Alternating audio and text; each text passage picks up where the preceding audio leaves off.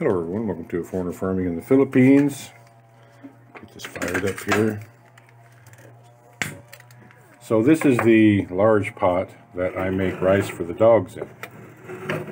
Back when we didn't have so many dogs, I would just use a rice cooker, but we've kind of overwhelmed that. We've kind of surpassed that now. So I just cook it on the stove in this big pot. So for all the dogs, and this includes the two shepherds, 6 of these cups. This is a 12-ounce cup, so 84 ounces. Works out to about 10 measured cups of rice.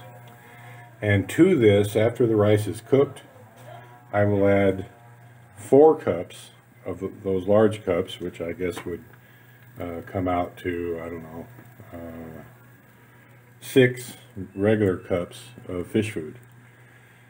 Rice is about 7% protein. That fish food is 28% protein. So 28 and 7 is 35, and you divide that in 2.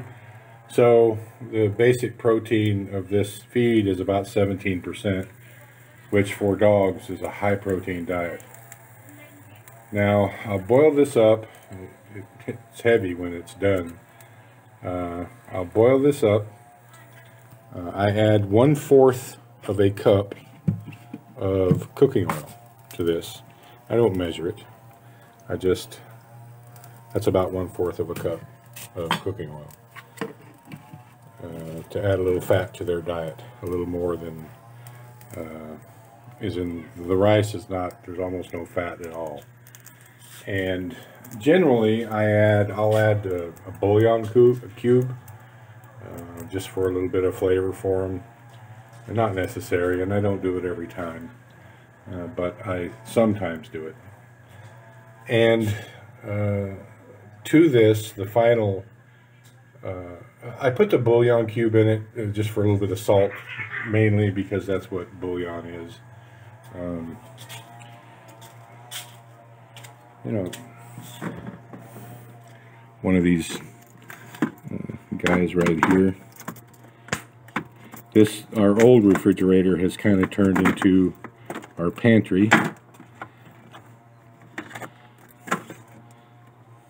They call them broth cubes here. They don't call them bouillon, which I guess broth cubes are basically what they are. So this is like 90% salt probably, and I add one of these while it's cooking.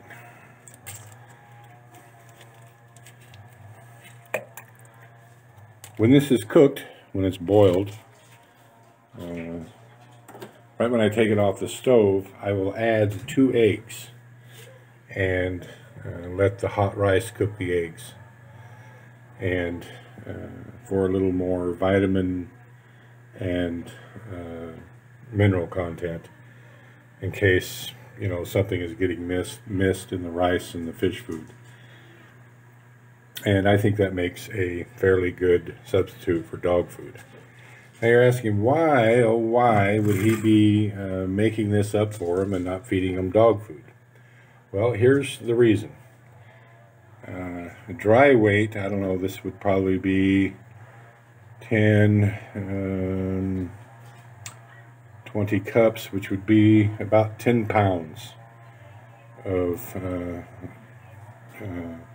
5 pounds of dry food. That's what this would be before it's cooked. A kilo of the very cheapest dog food here is 150 pesos per kilo, which is $1.50 per pound.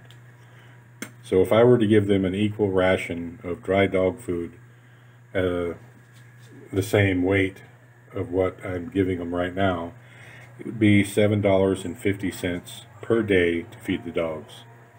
I ain't doing it because I can't afford it, and especially with these 2 shepherds. Now,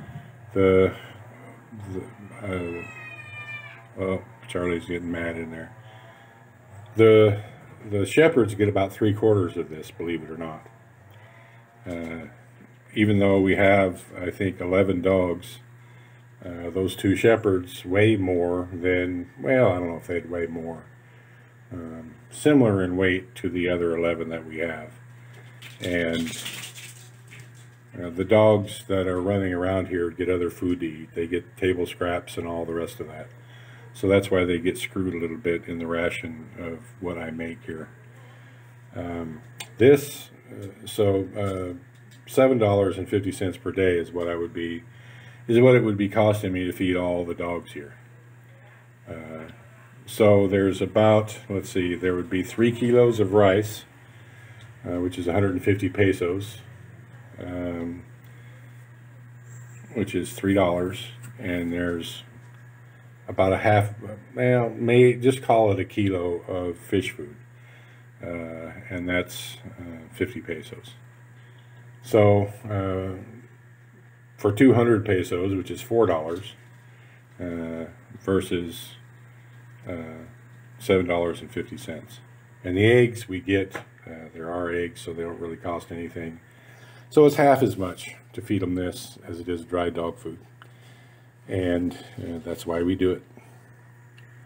I know I'm going to get lots of comments from the trolls about not feeding the dogs properly, but as a cost-saving measure, I think this diet is adequate. Protein-wise, it's better than any dog food that you can get here, any over-the-counter sacked dog food, because that generally runs between 10 and 12%. And this is close to 17. Now also, once a month, I've got my ivermectin stash up here in the cupboard. These little sachets of ivermectin. Now I would add 2 of these to this container for 3 days in a row. I do that once a month to keep the mange in check on the dogs. I've already done it to the shepherds. It didn't seem to have much of an effect, but I think that's just because the male was wormy and didn't have a lot of overall effect. This is where I keep the meds for those shepherds as well. This is his little blue pill. This is the broad spectrum antibiotic. I've already given him the wormer. So that's the menu for the dogs, and this is the daily chore. Thank you, everyone. Please like, comment, share, and subscribe.